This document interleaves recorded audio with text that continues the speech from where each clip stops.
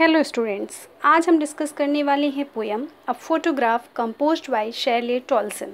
Students, इससे पहले कि हम इस पोएम को पढ़ना शुरू करें, हम इसके बारे में थोड़ा सा जान लेते हैं। तो basically this poem is a tribute to her mother. Tribute means होता है श्रद्धांजलि, मीन्स जो हमारी कवित्री हैं उन्होंने इस पोएम को अपनी माँ की याद में लिखा है या उनके लिए श्रद्धांजलि रूप में। Now this poem photograph also contrasts the eternal state of nature and the transitory state of human beings.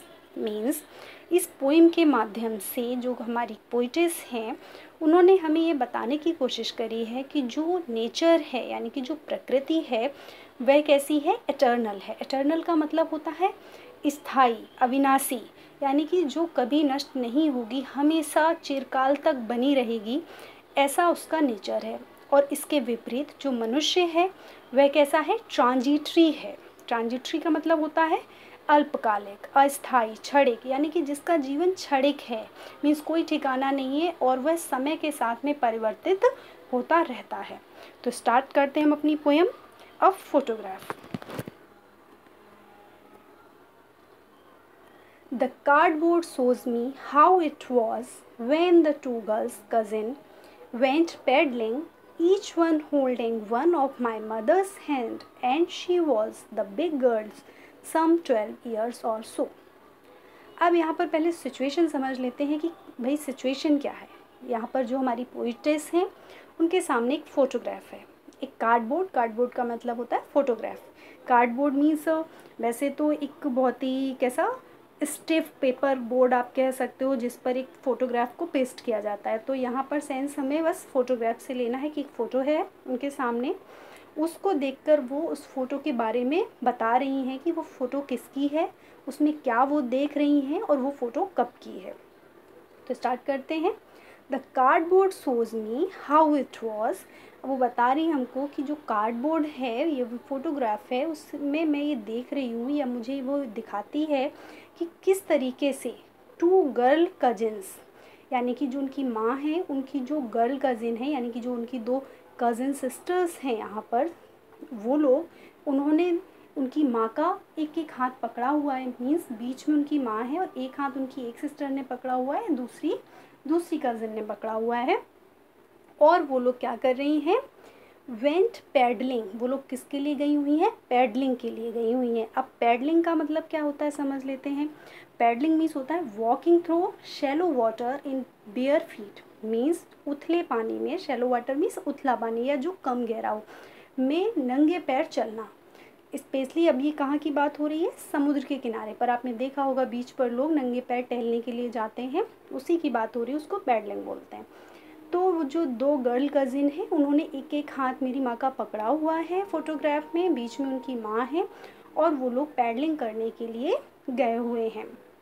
And she the big girl, और ये भी बताया है उन्होंने कि जो उनकी माँ है वो उन तीनों लड़कियों में सबसे बड़ी है, वो बीच में है और उस समय उनकी उम्र कितनी है, 12 वर्ष की। तो इन 4 लाइनों का मतलब हम एक साथ अगर देखें तो वो बता रही हैं कि ये पोइम हमें ये जो फोटोग्राफ है वो ये दिखा रहा है कि उनकी जो माँ है अपनी दो गर्ल कजिन के साथ में, जिनका उन्होंने दोनों का एक एक हाथ पकड़ा हुआ है, वो बीच में है। उस समय उनकी जो उम्र है वो 12 वर्ष की है और वो लोग पैडलिंग के लिए समुद्र के किनारे गए हुए हैं। All three stood still to smile through their here at the uncle with the camera. और अब यहाँ पे इन 2 लाइनों में इसमें एक लाइन में ये बताया गया है कि वो लोग शांति से खड़े हुए हैं। स्माइल थ्रू देयर हेयर का मतलब है कि वो लोग स्माइल कर रहे हैं। थ्रू हेयर से मतलब है कि जो हवा चल रही है वो लोग बीच में, तो उसकी वजह से उनके जो बाल हैं वो उनके फेस पर उड़ उड़ कर आ रहे हैं और वो लोग स्माइल कर रहे हैं। और कैसे, अपने अंकल का जो कैमरा है उसकी तरफ देखते हुए, मीन्स पोज दे रहे हैं अगर आप बोलो तो, कि वो उनके अंकल उनकी फ़ोटो निकाल रहे हैं और उन्होंने इस तरीके से पोज दिया हुआ है। A sweet face my mother's that was before I was born. अब वो ये कह रही हैं कि मेरे जन्म होने से पहले मेरी माँ का जो फेस है वो बहुत ही कैसा था, स्वीट था। यहाँ पर भी जो मनुष्य की, जो एक ह्यूमन बीइंग की उन्होंने जो ट्रांजिटरी स्टेट की बात की है वो यहाँ पर है। कहने का मतलब वो कह रही कि मेरे जन्म से पहले स्वीट फेस था, यानी कि अब कुछ चेंज आ गया है। and the sea, which appears to have changed less, was their terribly transient feat. और अब देखो यहाँ पर इन दो लाइनों में उन्होंने बताने की कोशिश की है कि जो सी है यानी कि नेचर की यहाँ पर बात हो रही है, वो बहुत ही इतने समय बाद, अब समय बीत चुका है काफ़ी, जब ये बात हुई थी उसकी माँ और उनकी कज़िन्स वहाँ गई थी, तो उसके बाद से क्या हुआ, जो सी है उसमें कोई ज़्यादा अंतर दिखाई नहीं दे रहा या वो बिल्कुल नहीं बदला है। और उसने क्या किया है, उनकी जो माँ गई थी वहाँ पर, उनकी कज़िन्स गई थी, उनके जो पैरों के वहाँ पर निशान थे उनको धो दिया है। अब यहाँ पर जो नोट करने वाली बात है वो है ट्रांजिएंट, टेरिबली ट्रांजिएंट। ट्रांजिएंट का मतलब मैंने बताया था आपको, होता है अल्पकालिक, सामयिक। अब यहाँ पर इन दो लाइनों में ये कंट्रास्ट आपको दिखेगा कि सी के लिए वो वर्ड यूज़ करें कि वो बहुत ही कम चेंज हुआ है, और उसने कैसे इन लोगों के पैरों को धो दिया। कैसे पैर हैं, जो ट्रांजिएंट हैं यानी कि अस्थाई हैं। यहाँ पर मनुष्य का जो ट्रांजिटरी स्टेट है उसके बारे में बात की गई है कि मनुष्य जो है ना वो बहुत ही कैसा है, क्षणिक है, या उसके जीवन में समय के साथ में परिवर्तन होता रहता है। Next lines, some 20-30 years later she had laughed at the snapshot. See, Betty and Dolly, she had say, and look how they dressed us for the beach. अब क्या कह रहे हैं, एक तो ये उन्होंने स्टेट बता दी आपको कि जब उनकी जो माँ है वो 12 वर्ष की थी और वो तब स्वीट फेस था उनका, वो कैसी दिखती थी। अब यहाँ पर वो बता रही हैं कि उस बात से, उस फोटोग्राफ को निकले हुए कितने साल हो गए हैं, लगभग अभी कितने, उसके 20-30 साल बाद जो उनकी जो माँ है वो क्या करती थी, अभी भी ये अपनी मेमोरी में पे फ़ोटो को देख रही हैं। पहले उन्होंने फ़ोटो के बारे में देखा, हमें बताया कि फ़ोटोग्राफ कब की है, कैसे ली गई। अब वो बता रहे हैं कि जब उस फ़ोटो को निकले हुए 20-30 साल हो गए थे, यानी कि उनकी जो माँ थी उनकी उम्र लगभग 35-40 वर्ष हो गई थी, तब की वो फिर बता रही हैं कि उस समय क्या होता था। उनकी जो माँ थी वो उस फ़ोटो को देखकर बहुत हंसती थी और क्या कहती थी उनसे, सी, कि देखो ये जो बैटी एंड डॉली। अब ये बैटी और डॉली कौन है, वो जो दो गर्ल कजिन की बात हुई थी पहले जो उनके साथ में थी, तो उनके बारे में देखती हैं और कहती हैं, क्या कहती थी, लुक, कि देखो, कि ये देखो बीच पे जाने के लिए किस तरीके से तैयार हुए थे। मीन्स जो उनका ड्रेसअप था वो उसके लिए बोल रही कि कैसे तैयार हुए थे, और वो हंसती थी।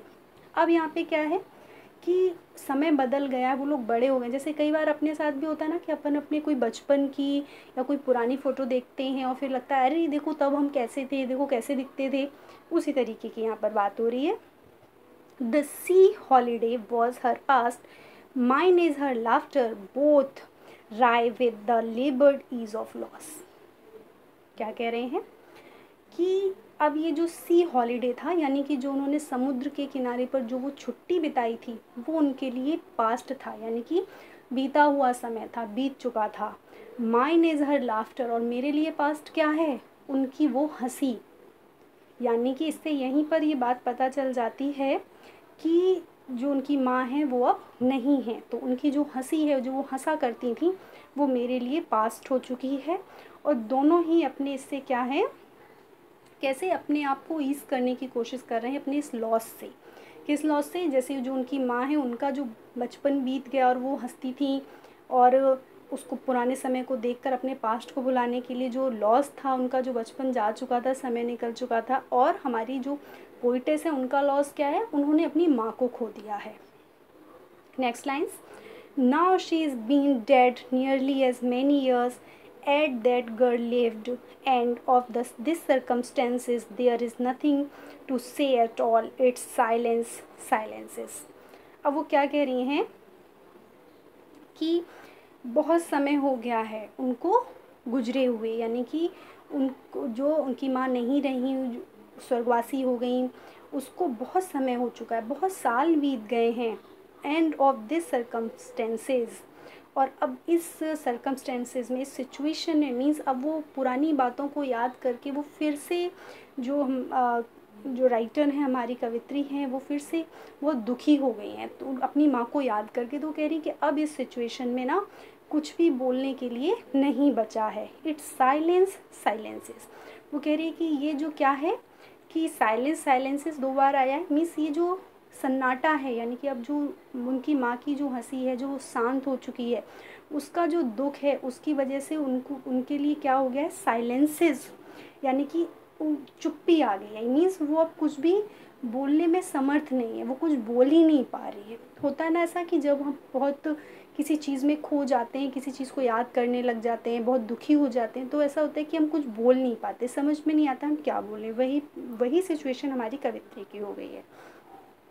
तो इसी के साथ में हमारी ये पोएम यहीं पर ख़त्म होती है। आई होप आपको ये पोएम समझ में आ गई होगी। बहुत ही सिंपल सी, बहुत ही अच्छी सी पोएम थी, और इसके क्वेश्चन आंसर्स हम लोग नेक्स्ट वीडियो में डिस्कस करेंगे। Thanks for watching.